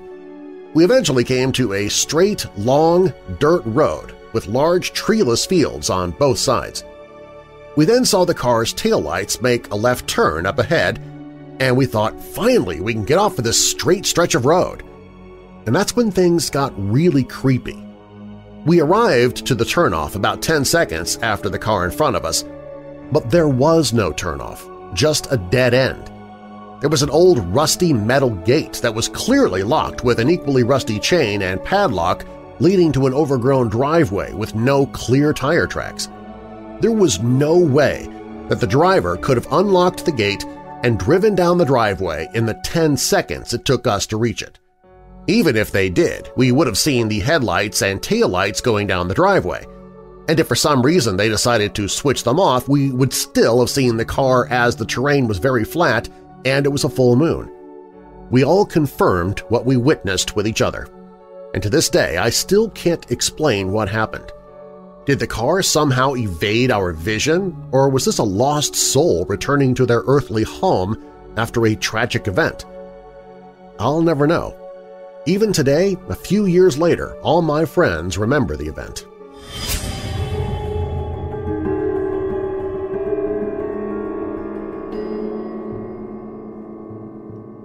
Deep in the southwestern United States is Santa Fe, the city of Holy Faith. It was here that in the 1800s 7 nuns set up a school for girls, and when it was time, they built a chapel. This is where the legend of the Loretto Chapel Staircase began, and ever since, faithful visitors have been flocking to the church to get a peek at the subject of the Santa Fe miracle, the chapel stairs. During 1872, the bishop of the Santa Fe Archdiocese was Jean-Baptiste Lemay. French by birth, he was elected as the very first bishop of the diocese and commissioned and oversaw the construction of a chapel named Our Lady of Light in 1873. A religious order called the Sisters of Loretto would maintain the chapel. Constructed in the popular Gothic Revival style, the whole chapel was designed by renowned French architect Antoine Mauly. Unfortunately, Mauly never lived to see the work completed. The structure was sound and almost finished by 1878. The only thing lacking was a means to ascend to the choir loft. The chapel was not the largest sanctuary in the world, so a standard staircase was ruled to be too large to be practical. Other churches and chapels of the same period had used ladders as opposed to stairs. However, the sisters quickly dismissed the ladder idea because of their attire. Without a way to reach the loft, the chapel would not be able to function properly. While the likely proposals, suggestions, and ideas were being debated by members of the construction industry, the sisters considered this to be nothing more than a test of their faith. Sometime around 1880, the entire order began to pray to Saint Joseph, the patron saint of carpenters, to help with a solution for the chapel stairs. On the 9th day of prayer, a visitor arrived at their door with his mule and some tools. And the first thing the man revealed to the sisters was that he was a carpenter by trade. He was invited in and discovered the dilemma left behind with the untimely passing of the original architect. The solo workman, unlike many tradesmen that had a look prior to him, said that it was possible to construct a useful staircase to the loft without becoming an eyesore in the available space. The only condition he placed upon the sisters was that he would have to work in private.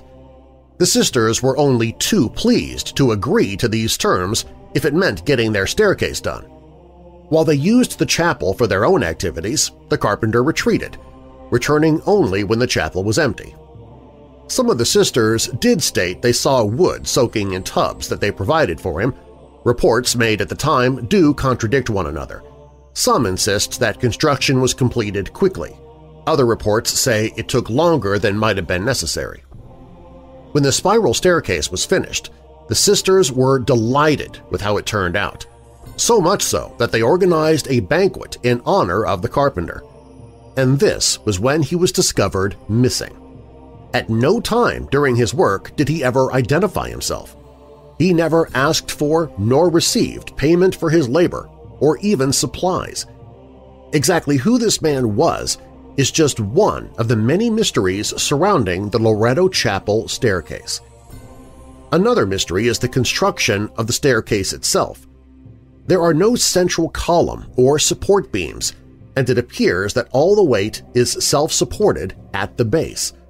The craftsman did not use nails or glue. He only used wooden pegs to secure the steps. Additionally, there were no railings. The legend says that some of the nuns were so afraid to descend the 22-foot drop that they would crawl down on their hands and knees. There are only 33 steps. However, the staircase wraps around 360 degrees twice. The number 33 is a significant number, being the age of Jesus at his crucifixion. the sisters were adamant that it was Joseph himself that came to their rescue. Thus, people have given the stairs the nickname St. Joseph's Staircase. When local trade suppliers were contacted in an effort to track this craftsman down, none of them could help inquiries in any way at all.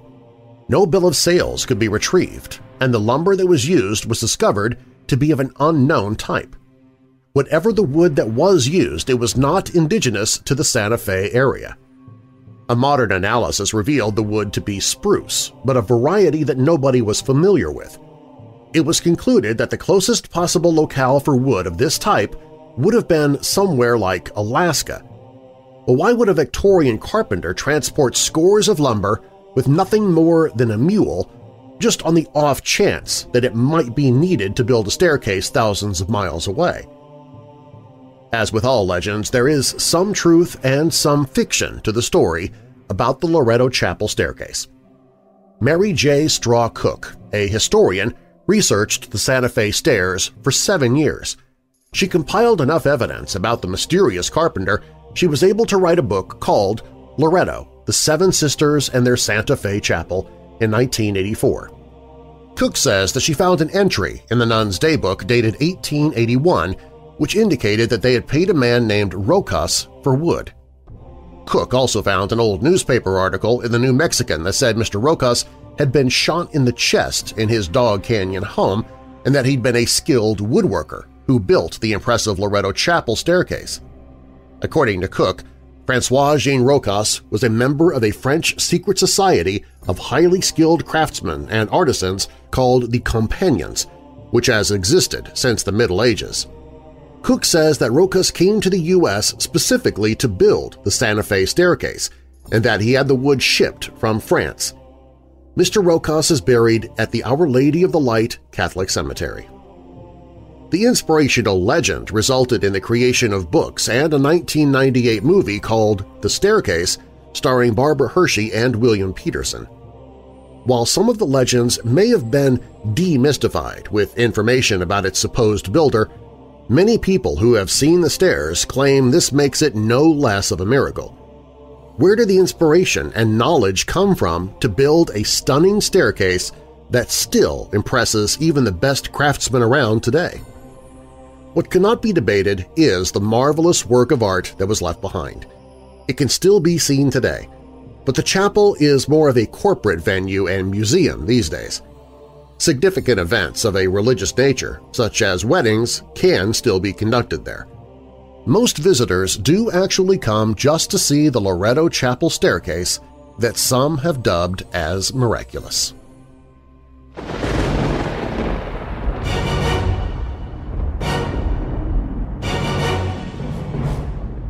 Thanks for listening. If you like the show, please share it with someone you know who loves the paranormal or strange stories, true crime, monsters, or unsolved mysteries like you do. You can email me anytime with your questions or comments at darren@weirddarkness.com. Darren is D-A-R-R-E-N. WeirdDarkness.com is also where you can find all of my social media, listen to free audiobooks I've narrated, visit the store for Weird Darkness t-shirts, hoodies, mugs, phone cases, and more merchandise.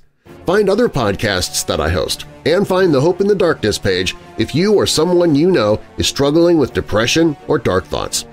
Also on the website, if you have a true paranormal or creepy tale to tell, you can click on Tell Your Story. You can find all of that and more at WeirdDarkness.com. All stories in Weird Darkness are purported to be true unless stated otherwise, and you can find source links or links to the authors in the show notes. The story of Ronald G. Simmons is from the book Murderous Minds Volume 2 by Ryan Becker, the audiobook version narrated by yours truly. You can get the audiobook on the audiobooks page at WeirdDarkness.com or click the link in the show description to take you to the Amazon and Audible listing. Paranormal 911 is by Jessica M. Thomas for Ranker's Paranormal Activity. Nikola Tesla's Secret Time Travel Experiments is by Commander X for UFO Review. Ghost Car of Picton was written by James in Sydney, Australia for Ghost Attic.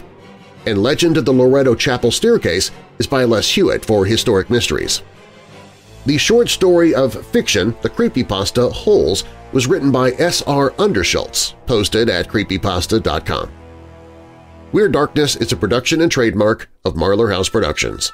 And now that we're coming out of the dark, I'll leave you with a little light. 1 John 4 verse 20, "If anyone says, 'I love God,' yet hates his brother, he is a liar. For anyone who does not love his brother whom he has seen cannot love God whom he has not seen." And a final thought from C.S. Lewis. Education without values, as useful as it is, seems rather to make man a more clever devil. I'm Darren Marlar. Thanks for joining me in the Weird Darkness.